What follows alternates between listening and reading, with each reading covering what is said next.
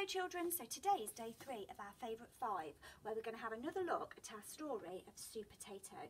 So today, Mrs Doherty is going to ask you some questions and I'm going to give you some choices of words that we could use to answer those questions. So are you ready to join me?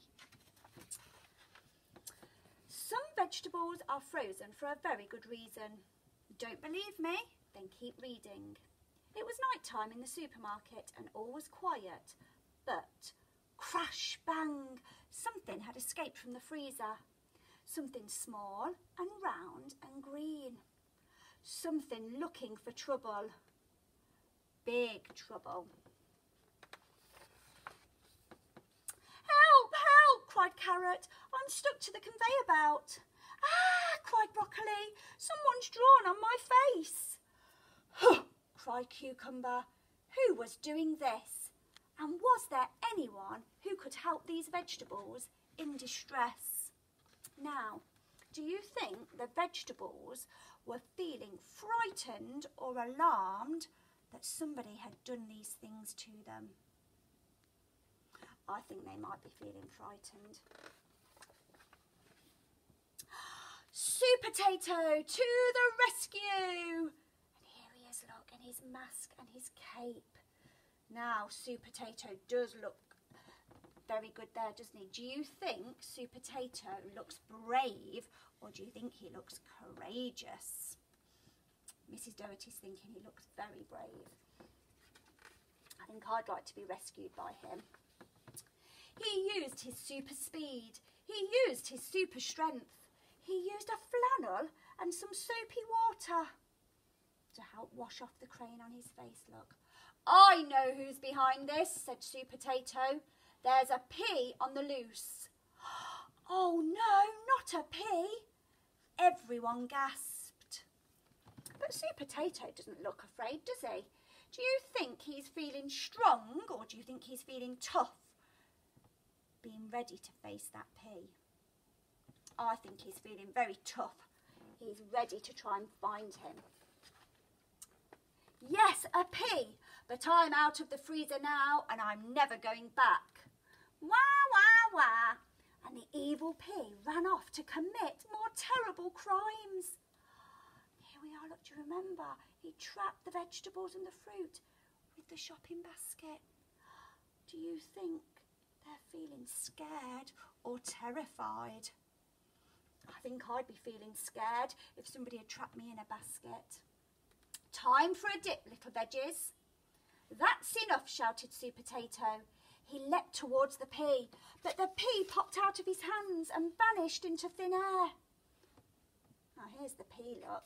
Do you think he's feeling quite clever or quite smart for managing to escape from Supertato?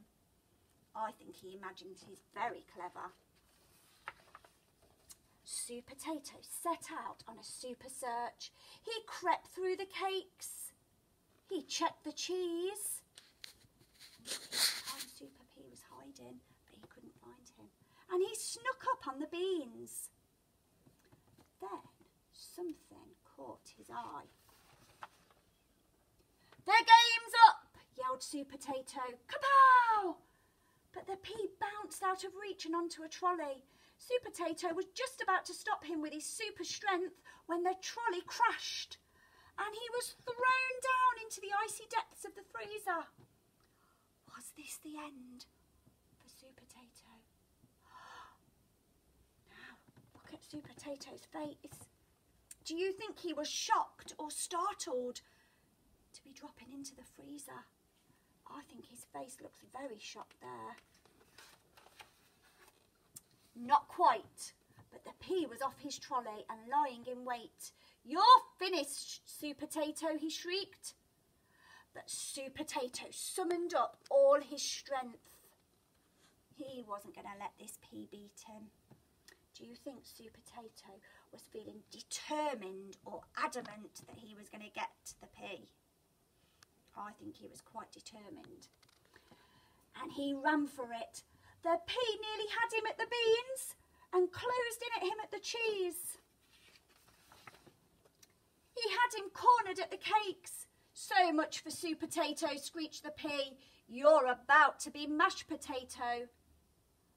Surely this was the end for Supertato. I hope not. Not today, my friend, said Supertato. Gotcha! Huh, said the P. And Supertato, look, had got the jelly and he'd caught the P. Now, do you think the P was feeling cross or annoyed that he'd been caught?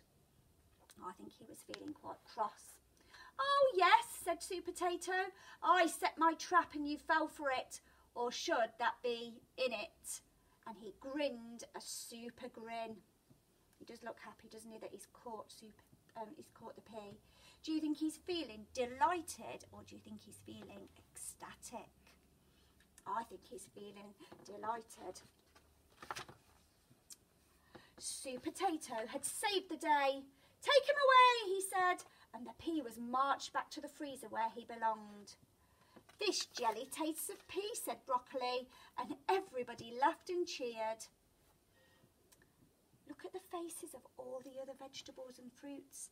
Do you think they were grateful or thankful for Supertato for rescuing them and saving them from the P? I think they were very grateful. So remember, folks, some vegetables are frozen for a very good reason.